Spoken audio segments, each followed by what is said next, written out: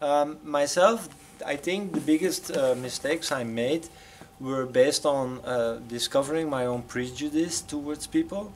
For example, I did a huge project in prison, and one of the prisoners once said to me, I don't want to follow your course because I'm innocent. And I was, yeah, of course. And the other inmates, they were all saying, yeah, he's innocent. We're all innocent here. And I was thinking he doesn't like my kind of work.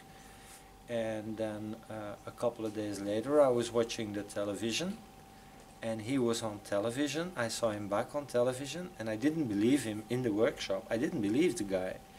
And then the whole story was on national television that he was innocent, and I was like, wow, I was so prejudiced towards this guy.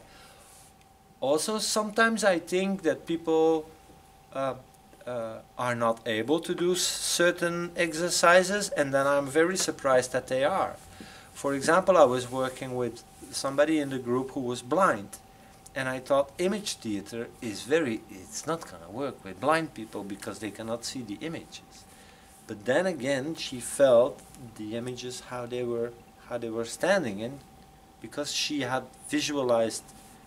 She wasn't born blind. She could actually feel what was happening, and so most of the time I was having trouble with my own prejudice, it is. I think we all are in a certain way.